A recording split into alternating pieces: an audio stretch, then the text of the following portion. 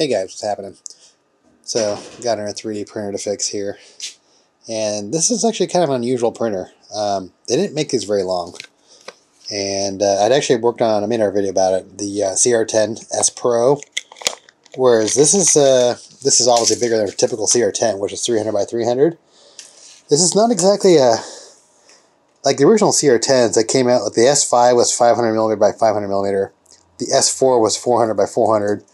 Whereas this is 470 by 470. I have no clue what's wrong with this thing. The guy just said basically it's getting no power. It must be the version 2 because it actually has the BLtouch. You can't see in there. Whereas the version 1 actually had a capacitive sensor. Bowden set up.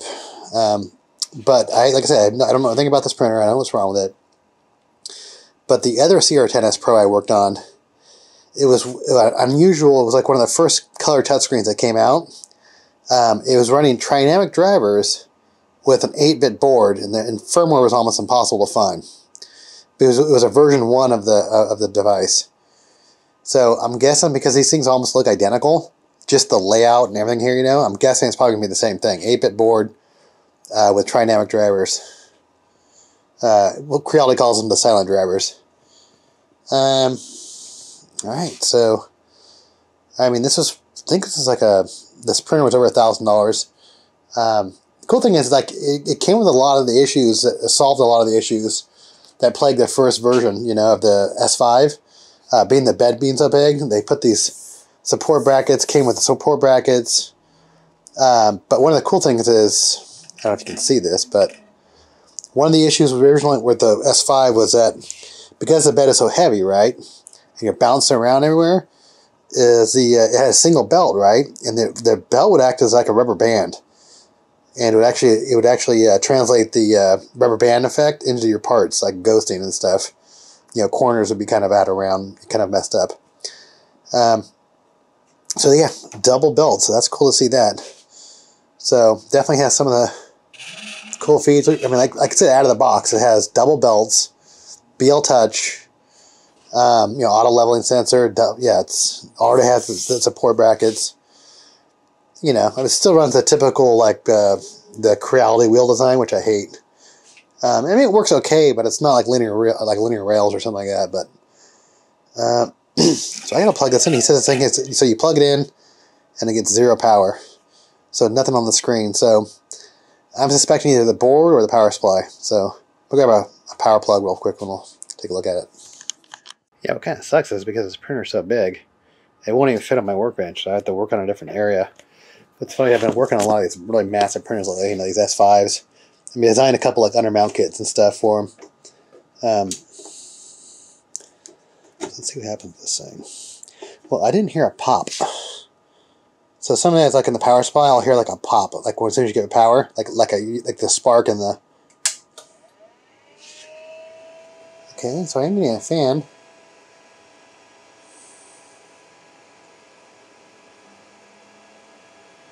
Okay, but no LCD.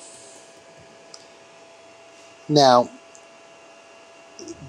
these color touchscreens, they don't interface directly with Marlin. They actually run more like over a UART control. They connect with the motherboard via UART.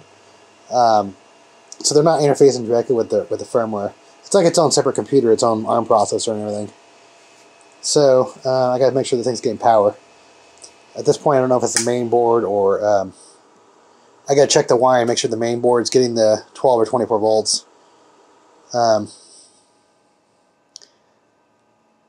Yeah, what's funny is I've seen so many different Creality printers now that they're all kind of wired differently, and I've seen a progression of 6 or 7 years of printers. Yeah, and they're interesting thing about this time period of these printers coming out. And this is probably like 2 or 3 years old, and the ribbon cable. I don't see this very much on the newer printers. I think they kind of phase this out. This long IDE cable. Well, it looks like an IDE cable from a computer. It's just that they kind of, I feel like the newer printers come out, they went back to the other wiring. This is actually pretty interesting. This is the first Creality printer I've seen that had 2 power supplies. Yeah, actually, I made several videos about me converting these the original CR-10 S5 to an AC heated bed. You know, no longer using like the DC power supply and going straight off AC mains with a solid state relay. So let's take a look at this thing. So we have main power supply, 24 volt. All right, and that looks like a secondary 24 volt power supply. I'm gonna need my stronger glasses. It looks like 24 volt here. So I'm guessing they have this one dedicated for the bed here. So the larger one probably most likely would be for the bed. You probably have a MOSFET. Yeah, this is your heated bed MOSFET. Make sure it's DC supplied, not mains. I gotta make sure the. Okay, so it's a DC powered 24 volt bed. All right, so mains come in here. All right, so I'm gonna grab my multimeter, and what I want to do is make sure I'm gonna check the output, because this is actually with the smaller one's actually powering the board, which I suspected. So what I'm gonna do is I'm gonna take a voltage measurement here, make sure I'm getting 24 volt. Yeah, one thing I wish Creality would start doing is using a different color for the mains. Just because, so people aren't confused. I mean, I won't get confused, but you know, the mains are red and green, or you know, typically the black would be in this line. They have I mean, normally here, black would be line and white would be neutral for 110 system. But so I wish they would kind of emulate that, black and white or something like that, so you can differentiate the DC voltage from the AC voltage. So if you're not familiar with this stuff and you put the wrong thing in there, poof. It just makes it easier so you know what you're looking at.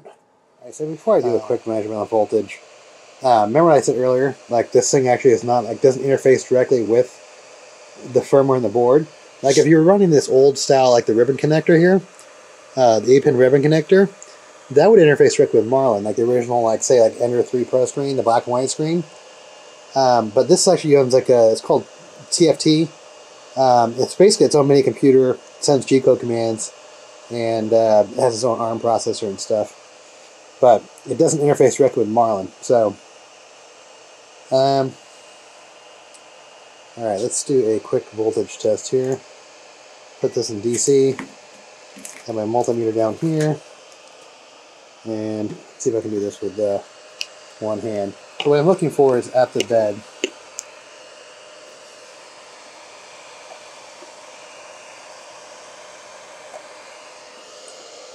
Okay, so I'm getting 24 volts at the bed right here. And so now I'm getting power.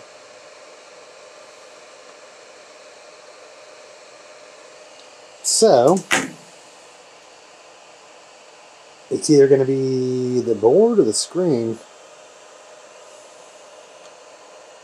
Yeah, good luck trying to find one of these screens. Like I said, they only made this printer for like hardly any time at all. So let's see, is that a okay? Like I suspected, I think it's an 8-bit board, like a Mega 2560. Most likely the Trinamic drivers. So I'm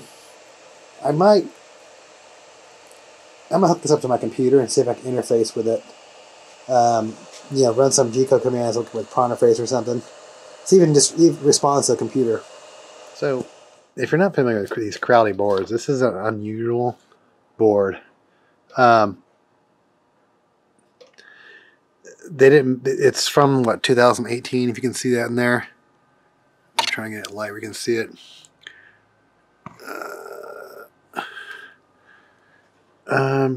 Okay, so it does actually have two LCD connectors back here. So the LCD connectors are back there. I'm not sure what that one is. But since they made a bunch of use of ribbon cables. Wow.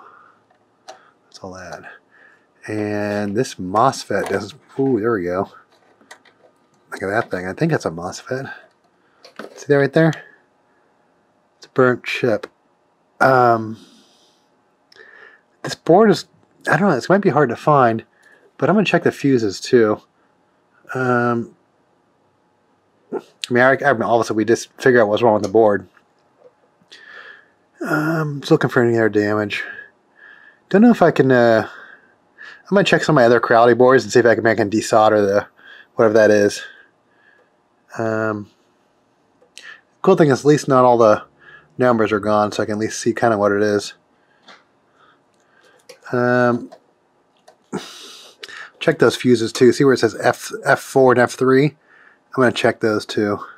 Here's a closer look at that fried chip. Hope you can see it in that thing there. Well, this is actually why I keep the old Creality boards. Yeah, I keep them for spare parts, you know, fuses, whatever, you know. So there's, I think I can reuse that chip right there, desolder it and put it on there. Like normally I would just tell them to get a whole different board, but this board is so unique that it might be worth saving. So, all right, so it's been over a month since I started making this video. Yeah, it was really difficult finding this board. Can't remember where I left off in the last video, but yeah, the one with the floppy connector, not floppy connector, but the ribbon cable. It's really hard to find. So I guess this guy, actually, the owner of the printer, actually found it in some group, like some 3D printer group. All right, so I'm gonna tear it down and swap it out. All right, so I'm a little nervous about powering this board on, just because I really don't know if it was another component that actually caused this board to fail. Like if I have a shorted LCD, shorted BLtouch, shorted MOSFET, something that could have overloaded that voltage regulator. I guess we'll try. Let's sit back here. All right.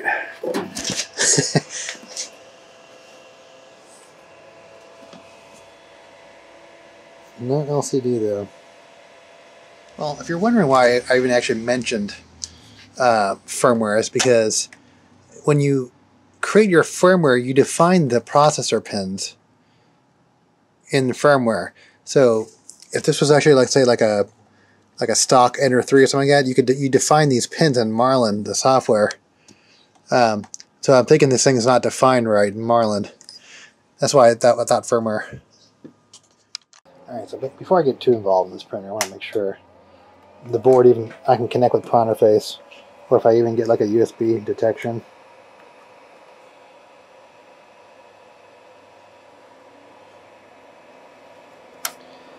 Yeah, I don't hear anything. I'll try a different USB cable too, but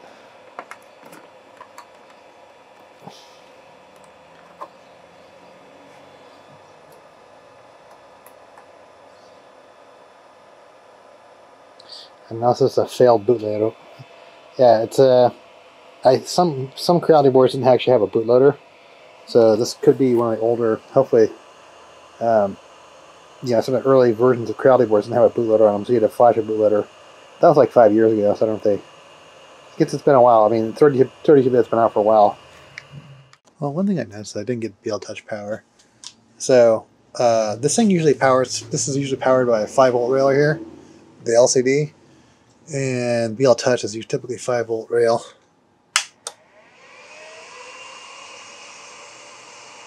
That's weird. I don't know if you guys want to see all the troubleshooting steps. So, there might be a short in this 5-volt rail. Let's see. I'm mainly worried about this LED right there. Alright. And we have sort of activity again, right? When I plug in the LCD, fire's on, lights go out. Alright, so I'm going to keep this thing unplugged. So this thing could have been taken out too with the bad board. Yeah, because I thought there was something wrong with the 5-volt rail. Hopefully the BLtouch didn't get taken out too. Because normally when the BLtouch gets power, I should hear like a clicking sound. Oh, got some light kind of right there for a second. As I did connect to printer face. Now, if this actually was like a CR-10 Pro, because I use the same motherboard on a CR-10 Pro, version 1 and version 2, my issue would be if I homed it, if it was programmed for a CR-10 the smaller version. I think this is CR-10 Max. Because it's a smaller bed, it would home to the center here.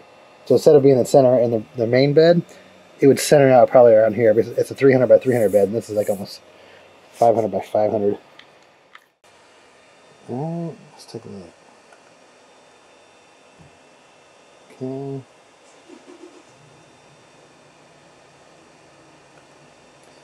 Yeah, it sucks about this printer because it's so big I might just have to put it on the ground. If I want to do a homing cycle, I might just flip it around. Yeah, I might have to put it on the ground because I want to make sure, I want to see what it's programmed at. That, like I said, if it's a version 1, version 2, and if it's a proximity sensor or BLtouch programmed. Alright, so I'm doing a BLtouch self-test, and it's not activating. Plus, I see how it's flickering right there. That makes me think that the pin assignment is not set up correctly in Marlin. So either the 5-volt rail took out this LCD, or the BLtouch is taken out too. So I'm going to take that out as a precaution. I don't want to burn that out too. So I'm going to use X loader to load it. It's a 2560. Make it 2560. So if you're wondering, these 3D printer boards originally were based on Arduino. Downloads, and it's CR-10 Max firmware. And update. So you can see updating here. So you're not going to see any activity in the background, just be patient. Alright, uploaded, reset.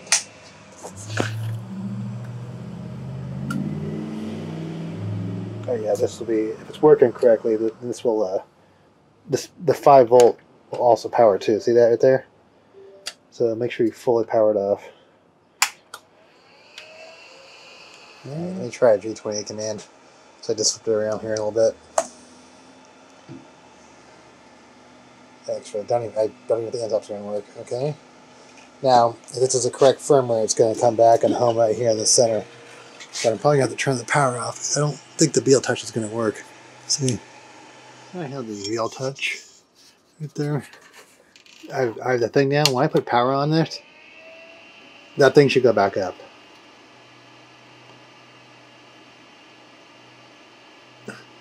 So that makes me think that I'm getting servo, but I'm not getting power. Alright, so I've set up over probably 30 BLtouches. This is actually a CR-Touch, Creality's version of it. I do actually like the CR-Touch better. I do actually like the metal probe. So it's supposed to usually do like a self-test when you first turn it on, and this thing is not doing it. So I'm going to move it over here just to see. I'll pull my wire out and put this one on, and we'll test it. That way I can actually verify if it's actually a bad BLtouch. Alright, let's give this a go. There's my power in.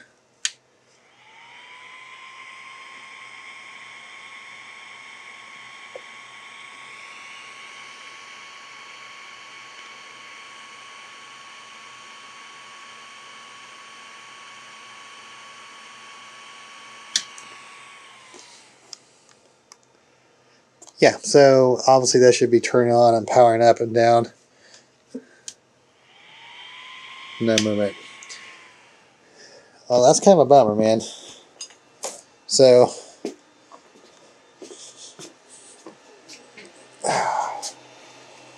man, that board, that exploded voltage regulator, took out the screen and the BLtouch. Like I said, everything on the 5-volt rail got taken out. Alright, so here's our closer look at the LCD. Like I said, this is even kind of rare too. I mean, I never see these things. So it's a 5-volt rail. I wonder if I'll check the diodes on this thing. I mean, normally I shouldn't go in this much, you know, I'm not going to be billing the customer this much money, but I just like to figure out what's wrong with these things. If I can fix it easily, that'd be cool, but yeah, I might hook up to my Ben's power supply here, see if I can apply 5 volts to it and see what happens. You know, then if I get a heavy load on here, then I'll know if there's something wrong with this thing. Alright guys, so that's the end of the video for this. Creality CR-10 Max. So we've been trying to find the LCD for it. I mean, it's so difficult finding the parts of this thing. So we're going to be converting this to Clipper, and I'll make another video about that with the Creality Sonic pad. But I'll make another video about that. This is a CR-10. So like when the 5-volt rail blew out of the board, SKR Pico, so I might not use that just because it's ribbon cable, but when the board blew out, it took out the screen, the BLtouch, and everything. So yeah, it's probably the worst I've seen it blow out, take out all the components on the 5-volt rail. But, I mean, in the end, he'll be getting a better printer, though. So he'll be getting a newer, modern Clipper. Especially for a printer this big, you know? I mean, just being able to schematics, being able to control jerk and stuff in this big Y-axis will definitely be a huge improvement. So, alright, so it's a fix, because the printer works. It just, the BLtouch doesn't work, no screen, but the printer does work, so. Alright, so it is a fix, but it's not a fix.